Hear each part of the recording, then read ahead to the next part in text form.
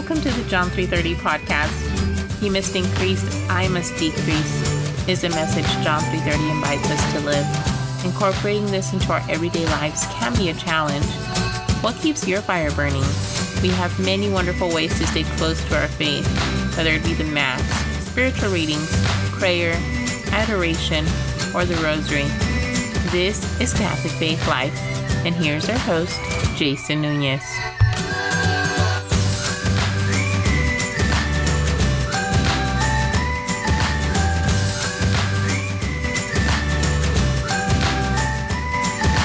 Hello, everyone, and welcome to the John 3:30 podcast. This is your host, Jason Nunez, and welcome to episode number 55. Today, on a welcome special guest, someone that I've been working on for some time now on having on the podcast, and I'm happy that he is here now. We have Mr. Dan Chavarria. Hey, Dan, how are you? I'm great, Jason. How are you? I'm doing good. Thank you very much for taking time out of your day here. Thank you for asking me. I love to be here. Indeed. Before we get going, we're going to go ahead and say the litany of humility prayer. So here we go. In the name of the Father, and the Son, and the Holy Spirit. Amen. Come, Holy Spirit, come. Come, Holy Spirit, come. Come, Holy Spirit, come. O Jesus, meek and humble of heart, hear me. From the desire of being esteemed, deliver me, Jesus.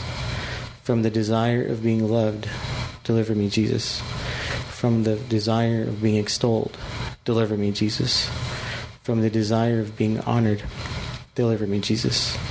From the desire of being praised, deliver me, Jesus. From the desire of being preferred to others, deliver me, Jesus. From the desire of being consulted, deliver me, Jesus. From the desire of being approved, deliver me, Jesus. From the fear of being humiliated, deliver me, Jesus. From the fear of being despised, deliver me, Jesus. From the fear of suffering rebukes, deliver me, Jesus. From the fear of being calumniated, deliver me, Jesus. From the fear of being forgotten, deliver me, Jesus. From the fear of being ridiculed, deliver me, Jesus. From the fear of being wronged, deliver me, Jesus. From the fear of being suspected, deliver me, Jesus. That others may be loved more than I. Jesus, grant me the grace to desire it. That others may be esteemed more than I. Jesus, grant me the grace to desire it. That in the opinion of the world, others may increase and I may decrease. Jesus, grant me the grace to desire it. That others may be chosen and I set aside. Jesus, grant me the grace to desire it. That others may be praised and I unnoticed. Jesus, grant me the grace to desire it. That others may be preferred to me in everything. Jesus, grant me the grace to desire it. That others may become holier than I, provided that I may become as holy as I should.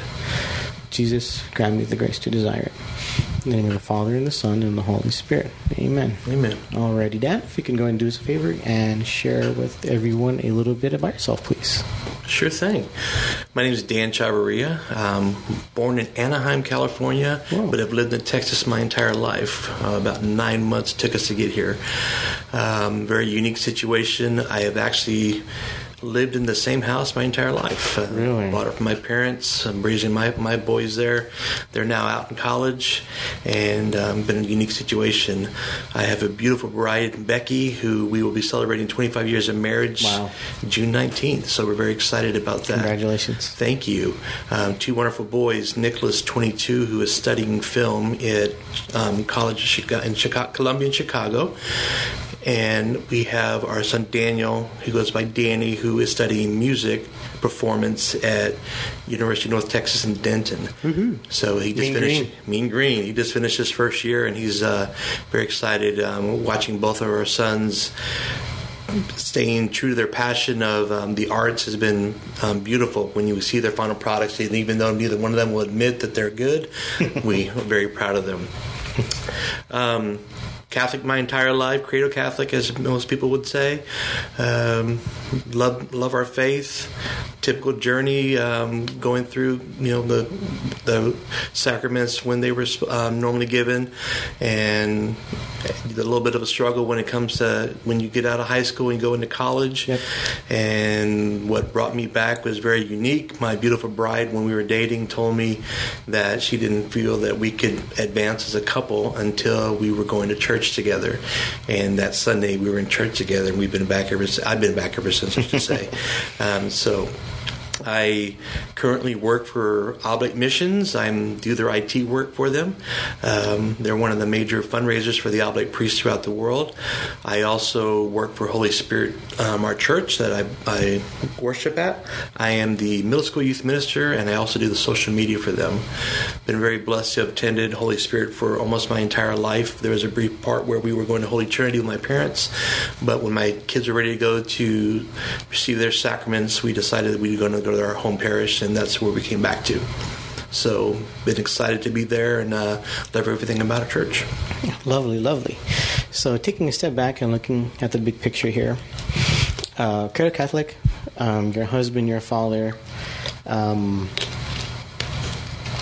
you are what I would say is a spiritual leader to many, especially with the role that you have, in particular at Holy Spirit, educating and guiding the middle schoolers. If you want to talk about a tough crowd, that's a tough crowd. I've been in that room where you're up front and you're doing your thing, and you do a great job, and you have the support of the volunteers that show up to kind of help keep the kids somewhat focused on what's going on. But you do a good job of using fresh, engaging content that will get their attention and that they can take away something, with each class. So I can only imagine, the hard work that you put in before it's really literally showtime for you on, Sunday evening. Aside from that, you work with the Oblate Missions, so you're around priests and you're around religious. And if I'm not mistaken, even your father, correct? Your father is a deacon? My father's a deacon, that's correct. So our faith is very much a part of your life day to day. Absolutely. With that in mind, how do you keep your fire burning for our Catholic faith? That's a great question, Jason, and I find that I keep my fire burning for a Catholic faith by doing my best to continue to learn about it. Mm-hmm. One of the biggest mistakes we make as we become adults, as we become confirmed, is we think we've graduated from our faith. Right, quote unquote graduated. That's correct. Yep. And that's one of the hardest things that I have found we have to deal with, is that myth that we're done. And working with youth has been such a blessing because it teaches you that you have to continue to learn different ways of expressing your faith to an audience who doesn't want to hear about your faith. They're still struggling, they're still learning, they're struggling with just life in general, and you throw God on top of that. It becomes such a challenge to find ways of communicating with them. So we've been very fortunate that there's a program we've been using at Holy Spirit for quite a while, Lifeteen and Edge. Mm-hmm. They have really invested time and effort into finding material where they meet the teens where they're at, which is the challenge that we constantly have to be doing. And I find that by putting that in practice into my own life, just trying to meet people where they're at, mm-hmm. helps me to continue to try to learn different ways of expressing and learning and spreading the joy of our faith around to others. And mainly just listening to people's journeys is always a wonderful way of continuing to light your own fire. There's several quotes about candles and how your flame doesn't go out by lighting someone else's flame.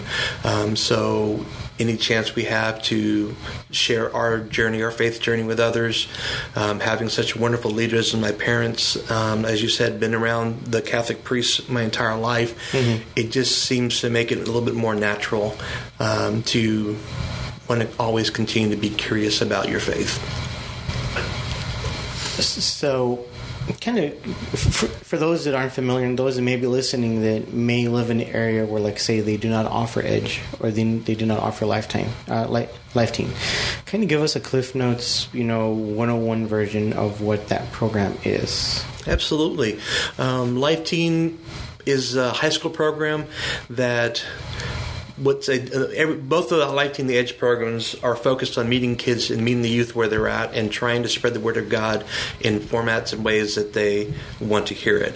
One of the things they did was they removed, in a sense, the classroom setting where a lot of the kids they deal with it all day long at school. The last thing they want to do is on Sunday have to be in another classroom, listen to another normal lecture, and there's nothing wrong with that whatsoever, especially in areas that can't afford or don't have Lifeteen and Edge. But they were trying to be more creative in the way that they're expressing it. So what they do is they have a group lesson to where everybody hears the same message from one speaker, and then they break off into small groups. And in the small groups, they will cover discussion questions concerning the topics so we can reiterate the message of what they just heard. And then the clever thing they do afterwards is they have some way of trying to further the message to make sure the kids understand it by having a activity, whether it's write a poem about what you just learned, come up with a 60-second commercial, come up with a tweet to send. How would you tweet this message? How would you Snapchat this message of what you just heard? The different forms of social media, they always try to adapt it, and they're always trying to change it so you're staying fresh. And how would you communicate what you just heard to your friends and to your peers? And it's just really and truly trying to show them that God is everywhere, even when they don't realize He is. So that's kind of a Cliff Note version of it. It's a brilliant program. Love everything about it. And I just think that it's done wonders in helping reach kids and help us adults transition that communication gap where we don't know how to communicate with them.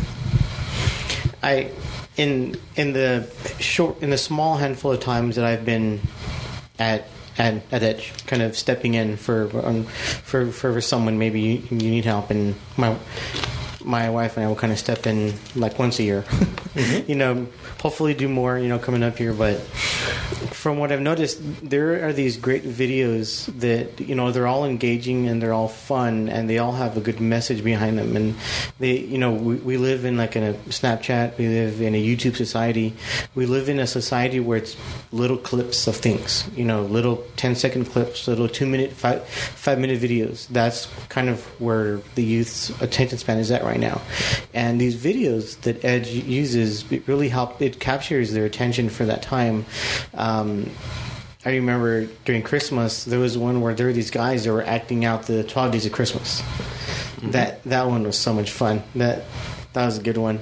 And there was another one. It was that same class where they had little kids explaining the birth of Jesus, but they had adults acting out what the kids were narrating. And that's funny, and it gets the room laughing and it gets people smiling, and that really opens the door to them engaging in the lesson and kind of breaking down that mindset of I don't want to be here. It does. My parents dropped me off. I'm here because my parents brought me here. I don't want to be here.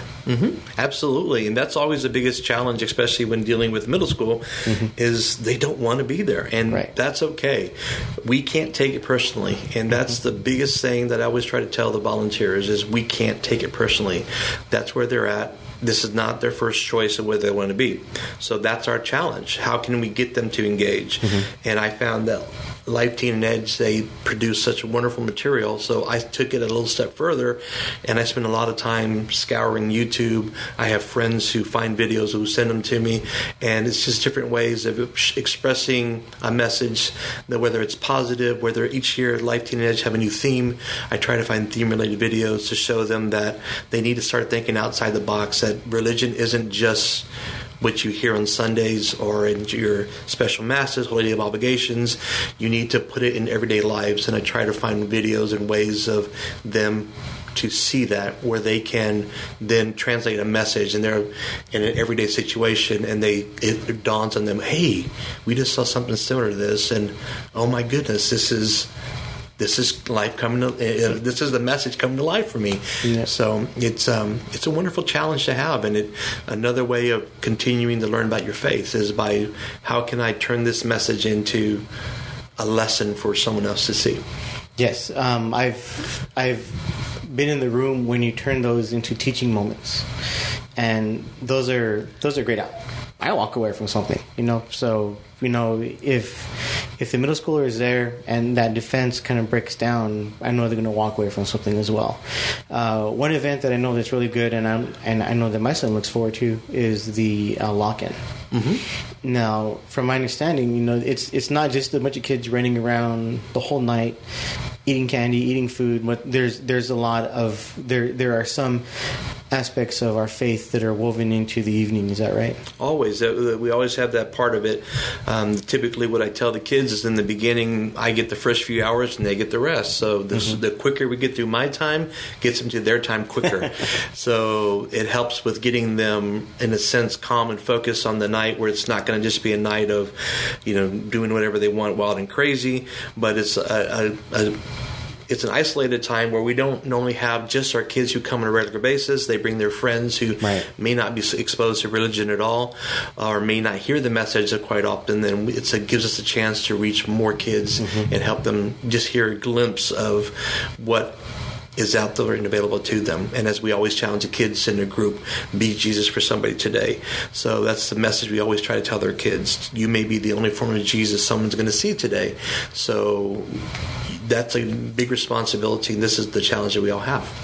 Yes, and I like that, because that's another aspect that I remember is there's always a challenge at the end of the Edge session. You always kind of leave the group with a challenge to go into the week.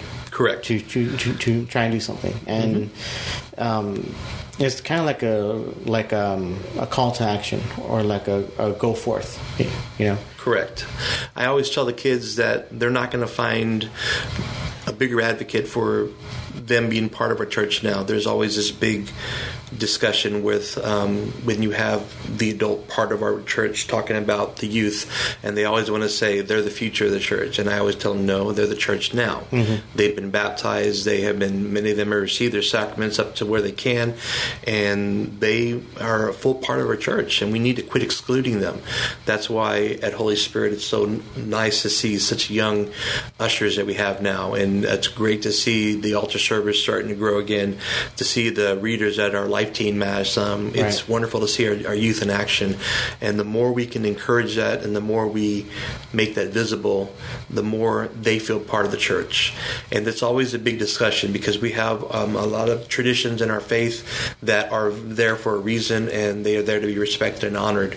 But one of the things that I always try to tell the kids is when they come, for instance, if they go to our adoration chapel, there will be times when they'll tell me, "Oh, Mr. Dan, we went to adoration, and there was someone there, and they were fussing at one of the kids because they said that their dress was inappropriate." And I tell them, "Well, I mean, you need to remember that they're in a different place, and was the dress inappropriate?" And they kind of look and think about it, and they go, "Well, maybe, okay." So, let's appreciate what they're trying to tell us. And then when I see the person who might have made the statement, I tell them, let's be grateful that they were in adoration.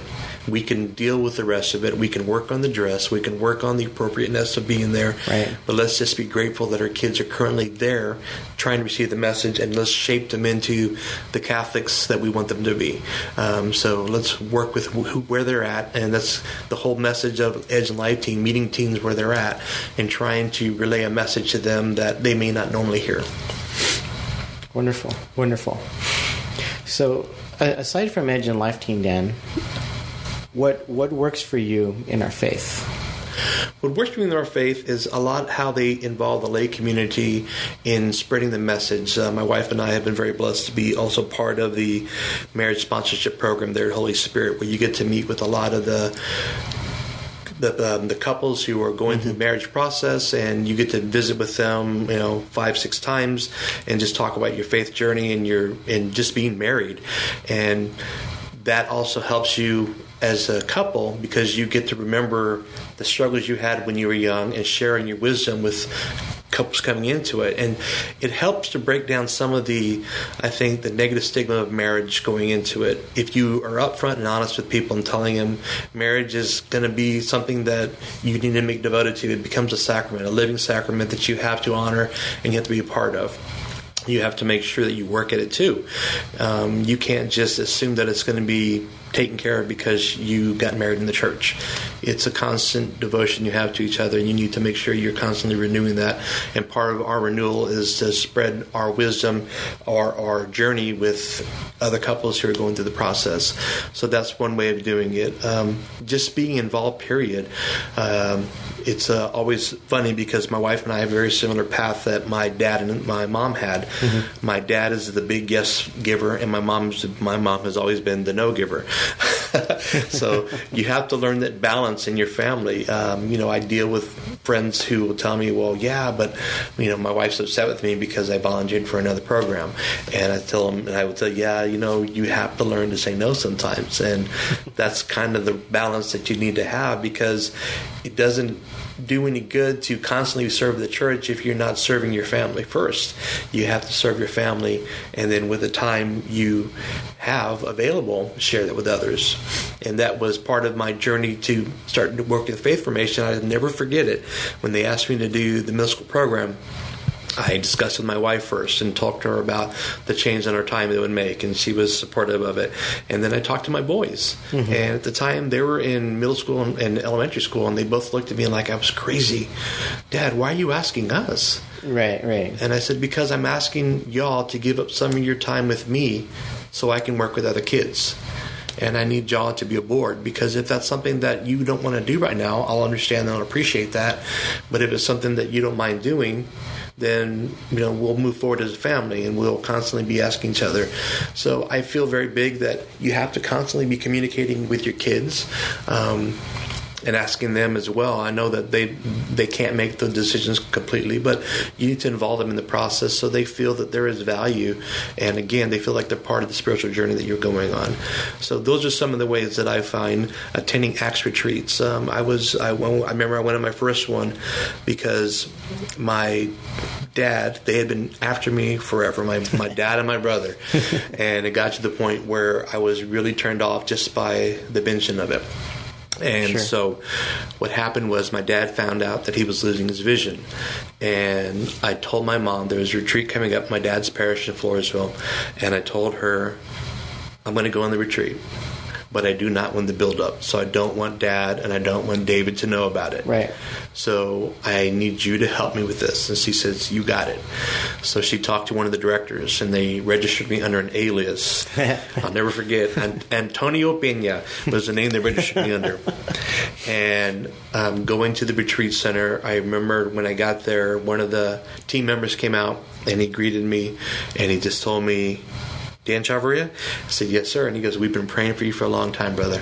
So when we got there and we arrived, they got me into the line, and I just will never forget the look on my dad's face when he saw me there. Mm-hmm. And it was just an amazing gift that I had to give him. And then the whole weekend was just beautiful. The whole Acts retreat is a beautiful experience that people, if they have the opportunity to go on, they need to go on, because it's just another way of lighting the fire within you to spread for others. It's just another way of learning more about your faith. My wife had been part of the Acts retreats for years before me. Women are usually much smarter than men. They find Sure. out about these triggers much earlier than we do, and they are able to attend to it. They're open up to it. And she was very patient about how she encouraged me to go. She didn't push it. She knew the time would come. And after that, it was just a wonderful journey to be part of many teams. And from there, I've been involved with the Teen Acts, and that in itself is a beautiful process as well. Just to see the youth and everything I seem to do, and my wife and I seem to do, is focus on our youth and trying to continue to relate with them. But it's just amazing, Jason, the struggles that they go through today that we were blessed not to have. And many of it is our own doing as adults. We've created society that they're living in and taking advantage of, and that we're now seeing, like, what have we done? Because they're constantly on their screens. They're constantly Right. engaged in other things. Mm-hmm. And we have to find ways of either disengaging them or showing them that they can be engaged, but they need to be engaged in better topics. There's a couple of things that I want to touch on there that you mentioned. I could definitely 100% relate to what happened with you and with what you experienced when you went on your retreat. I did something similar. even though I'd already gone on a retreat and I'd already teamed on a couple retreats, this past November or this past fall, I learned that my father and my brother were on a team at the parish back home in El Paso. And the wheels started going in my head. I was like, I find out that a childhood friend of mine is the co-director. And it turns out that I knew the director. And I was like, Just, the wheels started turning. So, my wife didn't let me drive to El Paso, kind of given what's going on with me and my health. So, going on a plane to El Paso is kind of steep there. So I hopped on a train. Oh, wow. And I hopped on a train to El Paso, and I got there that Thursday afternoon, and my niece, Madison, picked me up from the train depot and dropped me off at my mom's. My mom made me some delicious red chile enchiladas that I had not had in a long time. I could still taste them. They were so good. And then she dropped me off at church at San Antonio de Padua Parish. Uh-huh. And my father and my brother were both there helping with the initial festivities. And they see me and they just assume I just showed up in town. I'm like, hey, cool, you're here. I'm like, yeah, I'm here. And they hand me a name tag. One of the team members has me a name tag. And my dad just stares at me like, what? And my brother's like, what? I'm like, yeah, dude, I'm here. I'm going to go on the retreat. Like, no way. I was like, yeah, I'm not going to miss this opportunity. I'm not going to miss the opportunity to spend this weekend with you guys. There's nowhere else I'd rather be this weekend but here with you guys. And similar kind of deal. I worked it out with the director to where they put me under an alias. Mm-hmm. Not as quite as far of a stretch as yours. Mine was like Jason Lopez. Mm-hmm. So, somewhat of a stretch, but not really. And with the role that my father played, he had to know a lot of the details of the retreat. Who's coming, who's going to be there. So they had to put me under an alias. That way he wouldn't find out right away. Correct. And so I got to spend a great weekend with him, and I got to meet, a lot more friends and make some more friends. And many of them listen to this podcast, so it's great. So the look that your father gave you, I've seen that look. Yes. So that's so cool. And it's just such a beautiful memory and a beautiful experience. My dad has been such a spiritual guide, not just for me, mm-hmm. but for thousands of people. Mm-hmm. His faith journey and the journey that he has been such a great example for me. I've been so blessed to have such a wonderful spiritual leader to guide our family. He has been, I don't think you could have asked for a better example of how to live your faith in action. When most of my friends had dads who their housework consisted of doing the stuff outside, which was very typical when I was growing up. My dad was sweeping and mopping floors, mm-hmm. and my dad did dishes. My dad did everything. My mom asked for something. My dad did it. He responded. Such a positive role model. He taught us how to be gentlemen, open the doors for young ladies. You be very respectful for young ladies, and it was just such a great example. Mm-hmm. And just being able to witness him and my mom's journey as well. They were involved with Marriage Encounter when it first started in the 70s. They were one of the first Spanish presenters. They would travel to Mexico where they would give presentations, and we would be at the airport with our little Marriage Encounter signs, and we were making our little symbols, and we loved welcome home, lovers. And we at the time, it was driving us insane because we had to be there with these little signs on. But now you look back and there's such cherished memories, and we'd be singing the Marriage Encounter song. There's a new world somewhere they call the Promised Land, and it's just still remember it. I still remember it, and it was just part of a wonderful journey that they put us on.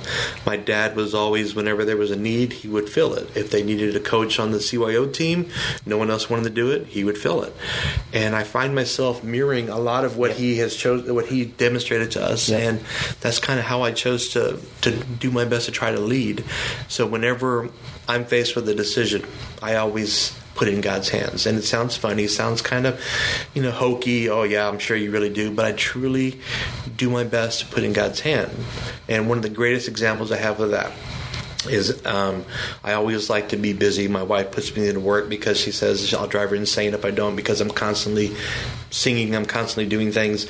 So she says, go spend that energy somewhere else so you can come home and you're not as wound up. So I was doing the youth ministry at the church. I was working for the Oblates, and I was the soccer coach at Holy Spirit for the middle school. Yep. The social media position came up. They asked me to be part of the group that would design the position, so I was part of it. And then I came to the point where I was really interested in applying for it. So I had to step off the designing group to keep it fair. And my wife says, "Well, I just think it's too much for you to do 4 things. I think 3 is your limit. So you need to quit one of the jobs." And she wanted me to quit youth ministry because our programs had gone through, our children had done through middle school program. They were in high school now. She said, "You've done your job." And I told them, "But I really love working with the kids. Right. So I don't want to give that up." And she says, "Well, I just really don't think that you need to have 4 jobs. So you need to pray about it, but we can't do 4. So I prayed about it. And I'll be darned if the next day I didn't get a phone call from the athletic director at Holy Spirit Church, school, telling me that the next year they were not going to have the soccer program. So one job went away. For you. The decision was made for me. Yeah. I was able to apply for the social ministry position, which I now still have. And when I told my wife, she's like, "That's not the job I wanted you to give up." And I said, "I understand, but you told me to ask God to put it in His hands, and this is where He's directing me." And I share that story with the kids all the time, that you have to not only ask, you have to listen. You have to see what He wants you to do, because many times He gives us directions and we don't want to move our feet in that direction because it's not what we wanted. And unfortunately, that's the hard part of hearing His message and doing what He wants to do, because it always seems to take us out of our comfort zone, because He wants us to become these great servants and these great disciple men, and it's not always the easiest thing to do. So,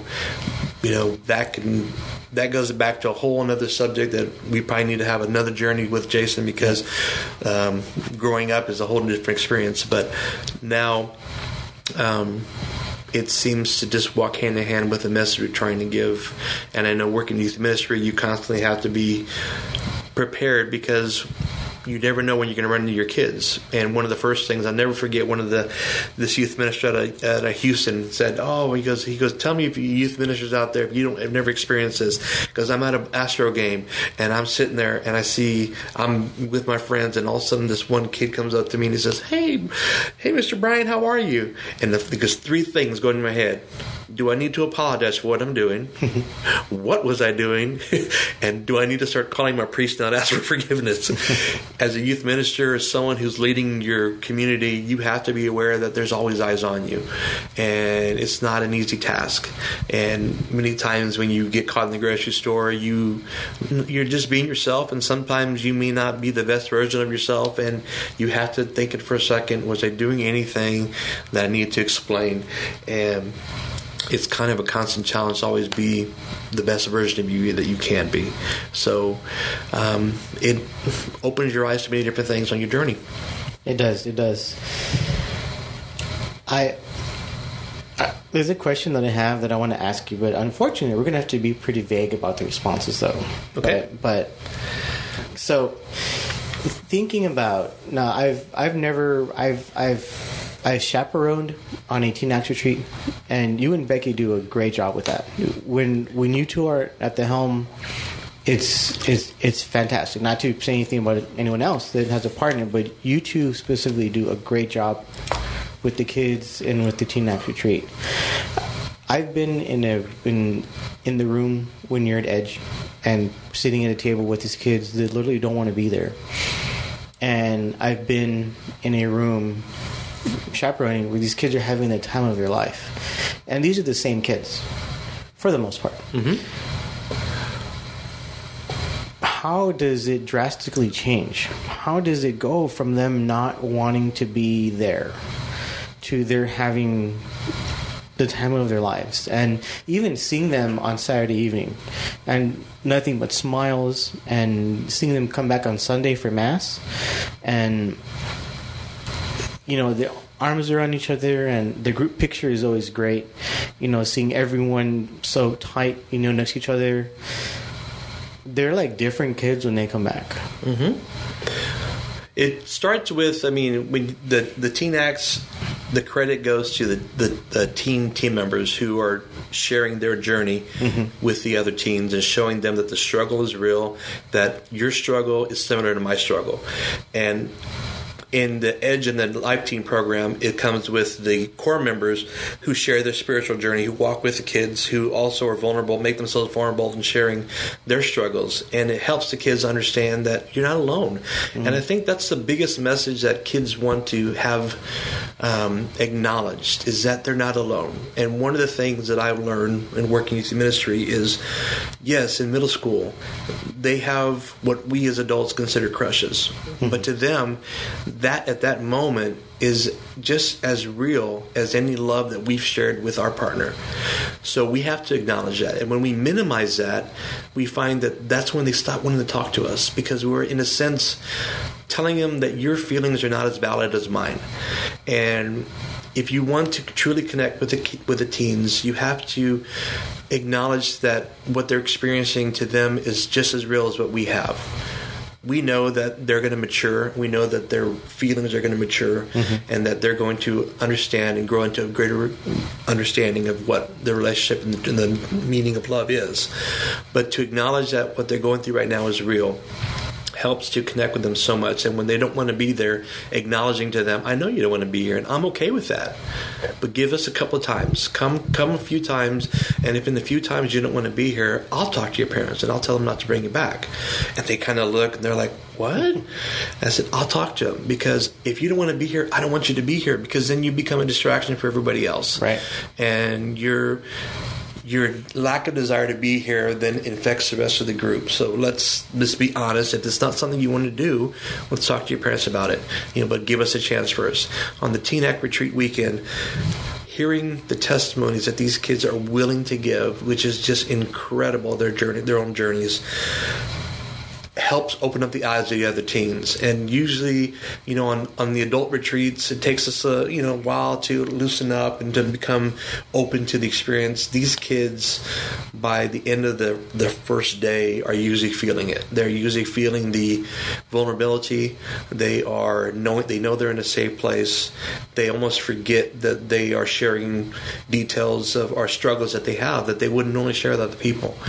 And I think just knowing that you're part of a journey, that there's other kids who are on that journey with you and willing to walk the journey with you, and that they're not perfect, when none of us are perfect. And I think that's the biggest struggle and the biggest myth that we need to break down, that those who lead these programs are perfect, because none of us are. I make just as many mistakes as everybody else does. The difference is we learn to ask for forgiveness for our mistakes, and we learn that we can be forgiven for the errors we make. And on the retreats, these kids just hear so many different stories that they can relate to, and it makes you feel that you're not alone. And the more we can engage and others know that we're with them and supporting them on the journey, the more they feel included and part of something. And I think that's the biggest struggle we have as a faith. And right now we're losing so many of our kids once they leave high school. Within 6 months, a good, well-spoken atheists can convert them from Catholicism to no religion whatsoever, because they have questions and they have statements that they can make that our kids aren't always ready to defend or to understand or to comprehend or to battle back. So we as adults need to do our part and to try to continue to educate our kids and let them know the importance of our faith. And Lifeteen, Edge, Teen Acts are all tools that we're using to reiterate this message. Some of the kids that we made and we've seen through the Teen Acts, through all of our programs, are just such well-rounded kids, and you see them and when they go off to college, they're going to be the ones that others look to for answers. So it's just such an incredible journey to be part of. It's important that you mention the whole aspect of not minimalizing what they're going through. Because I can understand that, and I can kind of see maybe where I've done that. And that's something that can help me even with my kids, and not minimize what they're going through. And kind of see how when you do that, that's where maybe that defense comes up. Or that's where, the bond may have been broken somewhat. Because you're not seeing it at their level. Correct.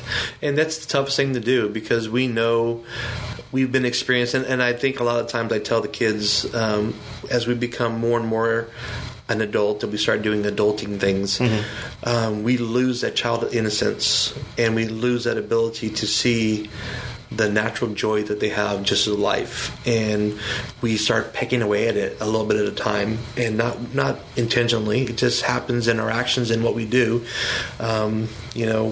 If they get a high score in their video game, it's not something that maybe interests us tremendously, but to them that's a big deal. Right. And when we don't acknowledge that, then they seem to kind of lose interest in telling you. I know that my oldest son, Nicholas, when he gets home from college, he is a chatterbox, and I love every minute of it. And he just talks nonstop. And there's things that you need to be doing, but there are also things that you can wait and just listen to him, because he just is sharing his beliefs, he shares his views, he shares his opinions on movies and why this is dumb and why he doesn't like this and why he doesn't like that. And you listen and you acknowledge and you validate, and they leave knowing that what they have to say matters. Danny, the same way, he is not afraid to share his journey with us and his struggles with us. And he talks to us about some of the struggles he has going to school and being away from school, being away from home, and how the first semester was easier than the second, because the first one was everything was new. The second semester, it's kind of settling in the reality that you're not at home and you got to do adult things, and it's not always fun. And we need to remember to keep our kids as long as possible, and to support them, to attend their games, to be the spiritual leaders that we need to be. And one of the greatest things that I've been able to do working and trying to recruit people is, number one, I believe when you're recruiting someone to work in faith formation as a volunteer, personal invitation is always the best way of doing it. Right. I will seek people out who I just see on a regular basis attending Mass, who I see as someone who would be a great perspective. And many times they don't see themselves as that type of person. And you encourage them to come, and you tell them the lesson plans are done. We need you just to come and walk with the kids and be a spiritual journey. And I'll never forget, there was one man who came up to the table and he said, "Okay, Dan, I see you all the time. Give me your 30-second reason why I need to do this." And I said, "Okay, 30 seconds, you got it." And I said, "I don't know if I'm not going to time this, but let's just see." I said, "For many years and for too long, the women have been the spiritual leaders of the family.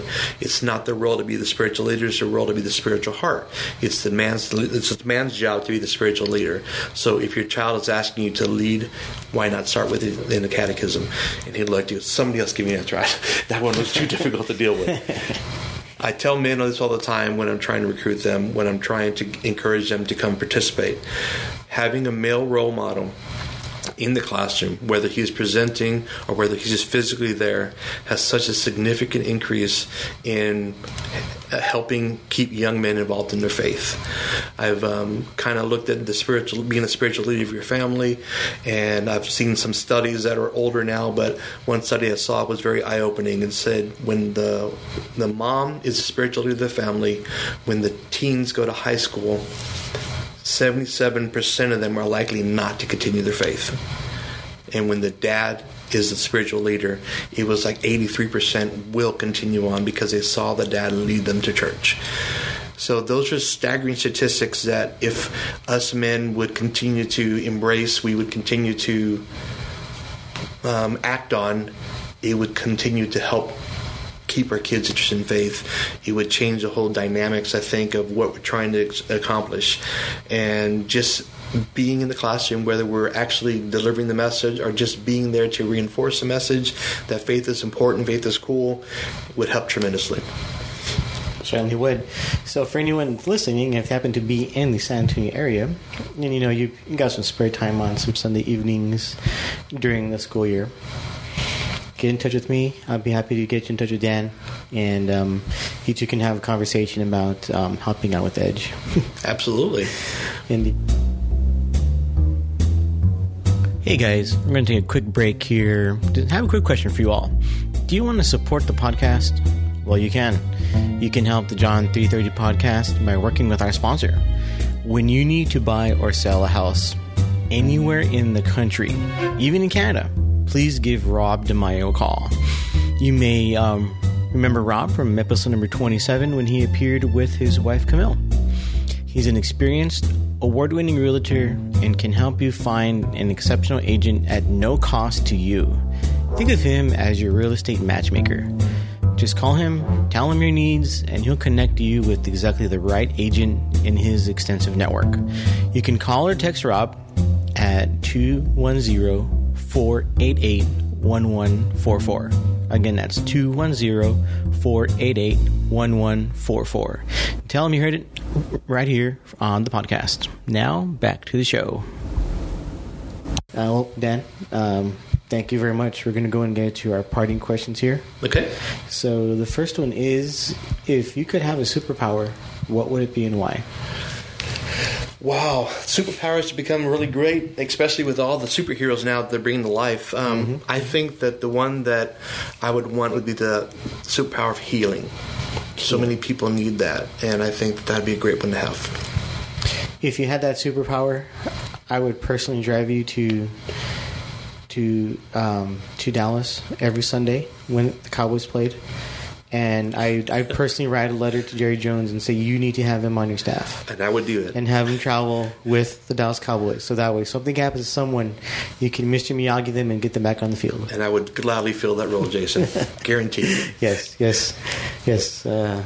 For those that aren't picking up there, Dan's a Cowboy fan. I'm a Cowboy fan. So we share our joys and we share our sorrows every Sunday. Oftentimes I'll see him and he's like, don't tell me, because he hasn't seen the game yet, because he spends his Sundays at Holy Spirit working and preparing for Edge that evening.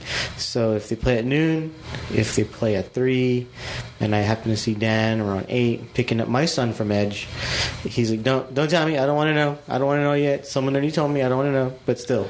So. And it becomes a teaching moment too, Jason, because many times the kids would make fun of me, especially when the Cowboys would struggle. Yep. And they'd tell me, Mr. Dan, you need to pick another team. And I said, just like in life, when you would struggle, I would not abandon you. I would not abandon my Cowboys. Good one. I'm going to remember that. I'm going to write that one down. So can I use that too? Absolutely. Perfect. Who is your favorite saint? Another great question. Obviously one would be St. Daniel. You have St. John Paul, but I would have to probably say St. Anthony de Padua. Has always been, that was my confirmation name. Any saint who is a saint of lost items and lost souls is just something that I want to be part of. Beautiful. If you could describe how you live your faith with a hashtag, what would it be? Wow, great question. Let's see. I would have to say hashtag leave it up to God. Hashtag leave it up to God. So before that, we have St. Anthony de Padua pray for us, and hashtag leave it up to God. Yes, correct. Love it. What message do you want to leave our listeners with? The message I want to leave everybody with is you don't have to be a master of your faith to help and to be on the journey with others. Many times just being involved is a great way of sharing your faith with others, especially in the middle school, high school, elementary school settings. The lessons that we learn from our youth is worth the effort of just showing up on the Sundays. So just being involved. Beautiful. Just be involved, and who would have thought it could be that simple, right? Correct.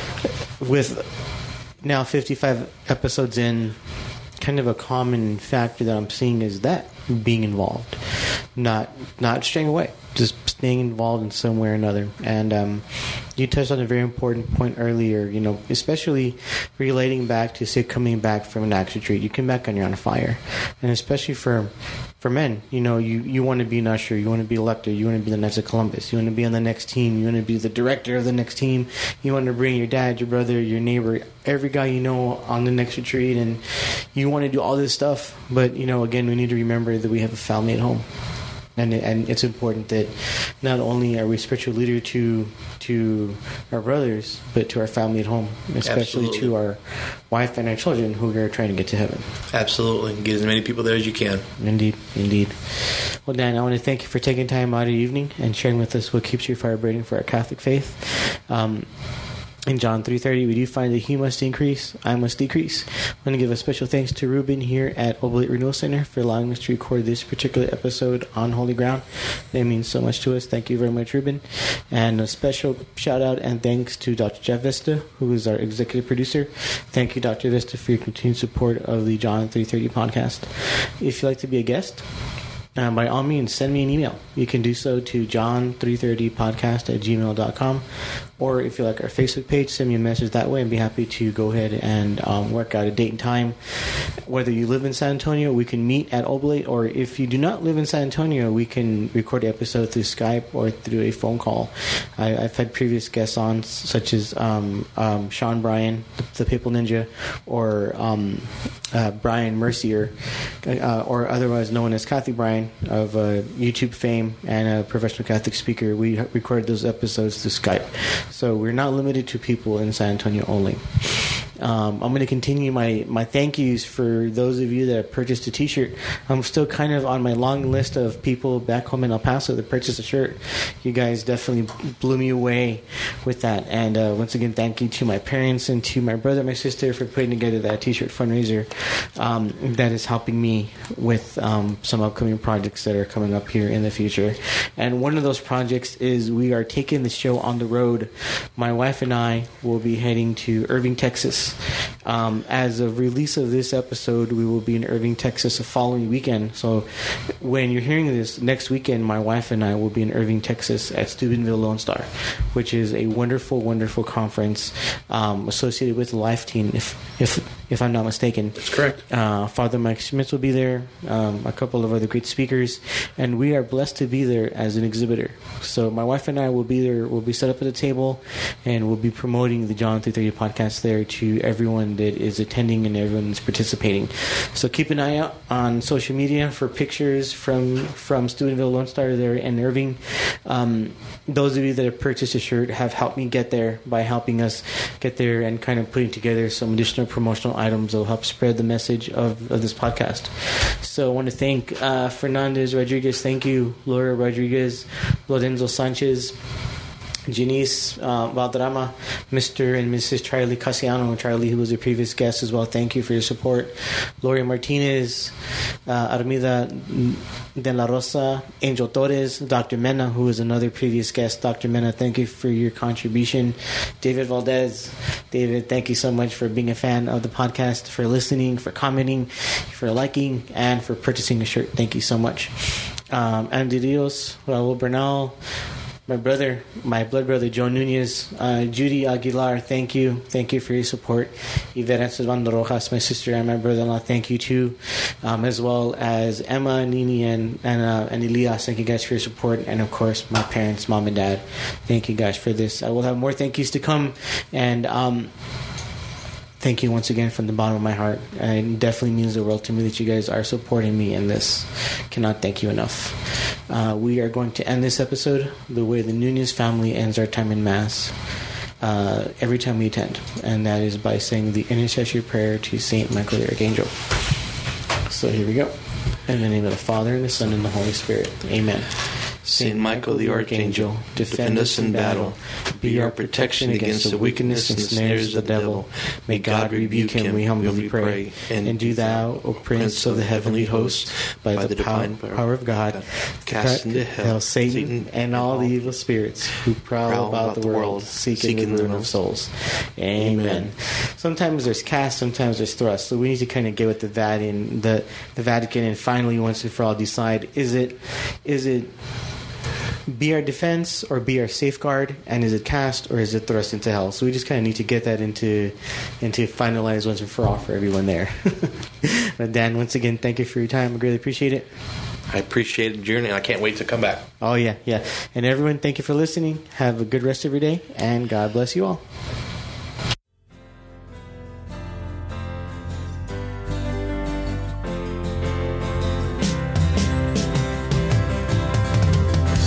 Day I leapt in the womb to the joy of the empty tomb.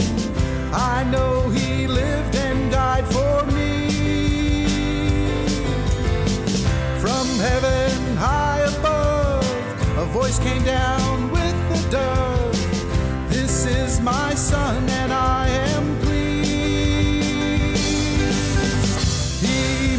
must increase, so I must decrease.